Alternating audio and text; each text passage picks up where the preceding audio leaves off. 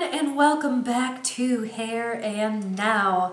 If you are new to this channel, my name is Courtney Lane, and today I have a very special unboxing for you. I have in this package what I expect to be a very, very special piece of Victorian hair jewelry. I have been waiting and waiting for this, and I can't wait to show you because I naturally see a lot of pieces of hair jewelry for sale online, but of the ones I see for sale, I buy very few of them. So everything I purchase has a very specific, special, important reason. And I can't wait to show you the reason I purchased this one. So we have a lovely little square white box. Snip that open here.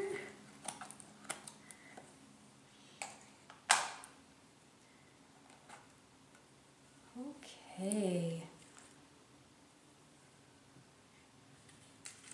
Like they tucked it away in a lovely little jewelry box for me. That's very nice.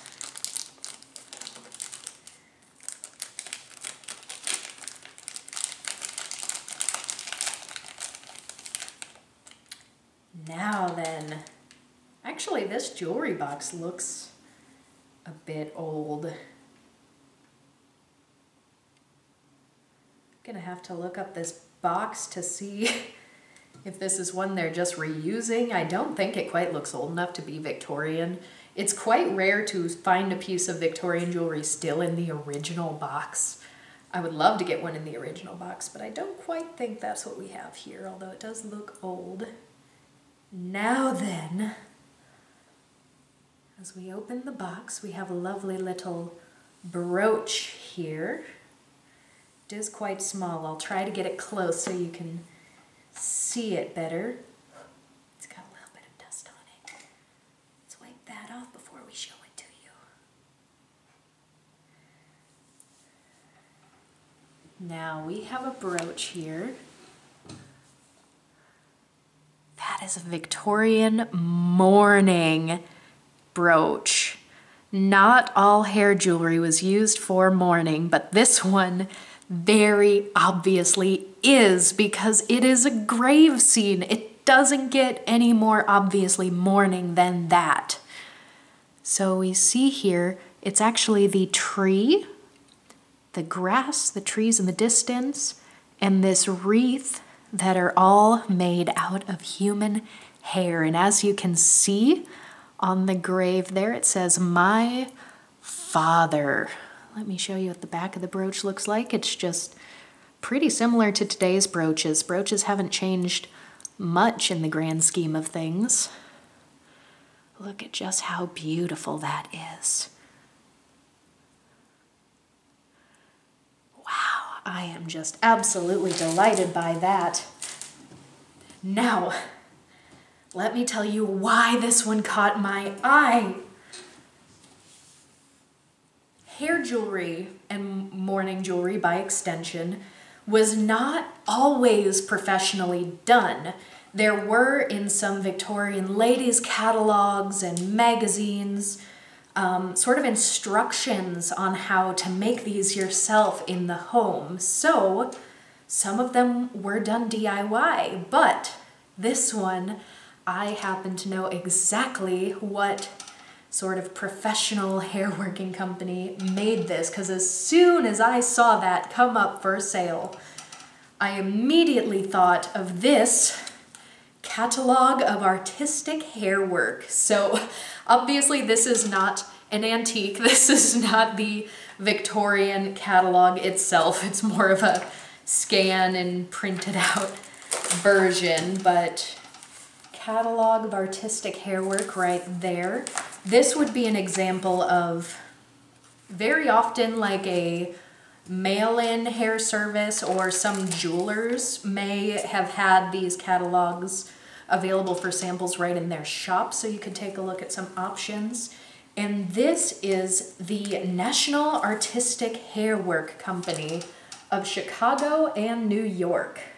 So, as you can see right there, this was a hair work company. They had multiple hair workers, and they sort of had these patterns that you could pick out. And this could be done in a piece of jewelry, much like this brooch, or they could do it on larger glass palettes, and it could be a framed piece. And this specific company did a lot of grave scenes. You can see the very first page right there. A tree, a grave.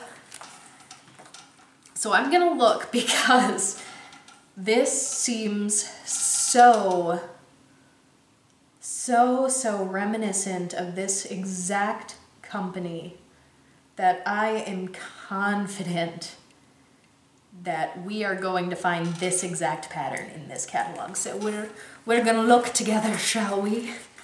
So first I want to get out of these big ones, because these big ones, those were for framed pieces for sure. Nobody's wearing a piece of jewelry that big in the Victorian era, no. So let's go a little further in this catalog until we get to some smaller jewelry patterns.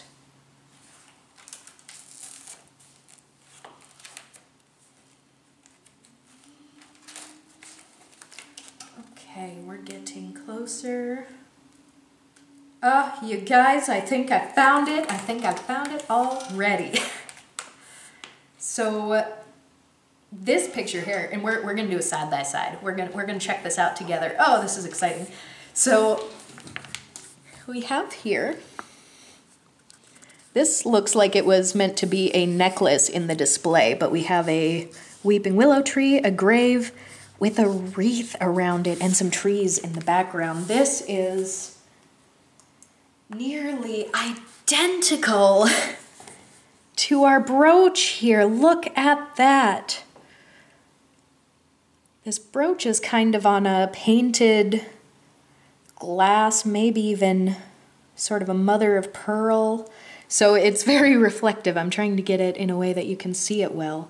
But look at that. It is nearly identical. The only difference is that the artist who made this one in my hand added a couple of birds in the background and maybe an extra tree or two. And it's a little smaller than the actual picture for the necklace, but on a brooch, that's not bad. And here in the pattern, you see the words aren't very made out. So I guarantee you that you could put whatever name you wanted there, or in this case, my father. So the relation to the person. So it is such a rare delight to be able to see not only the hair jewelry, but to know where it came from, to know who made it. Of course, I don't know the exact artist, but I at least know the company they worked for.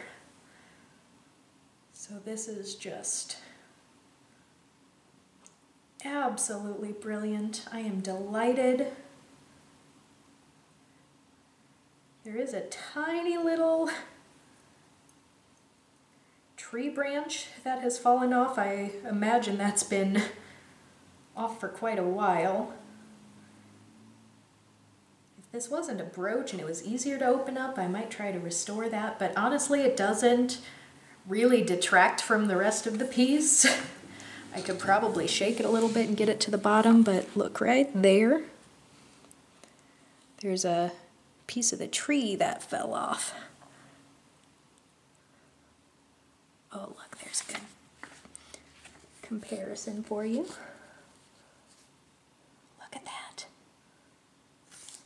Oh, I'm so delighted. I'm absolutely thrilled. So this is largely done in palette work. The tree surely is.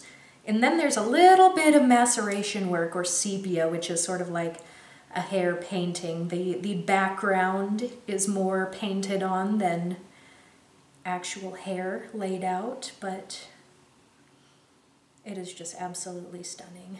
Oh, it's so beautiful. I'm so thrilled. And you know, come to think of it, well,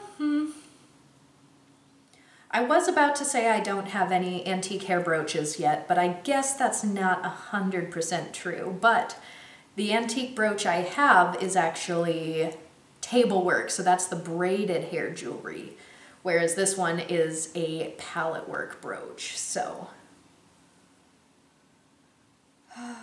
I'm delighted.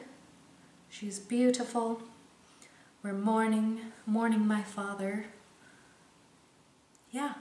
Thank you for being with me on this journey.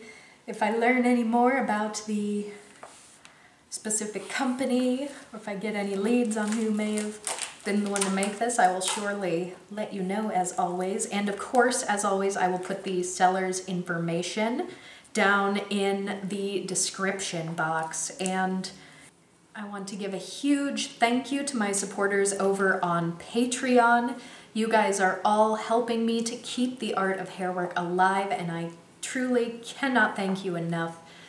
Please, if you have not already, consider subscribing to this channel and clicking that notification bell so you do not miss any more. And please leave a comment. Let me know what you thought of this brooch, or if you have any thoughts on the catalog of artistic hair work. And I will see you guys next time.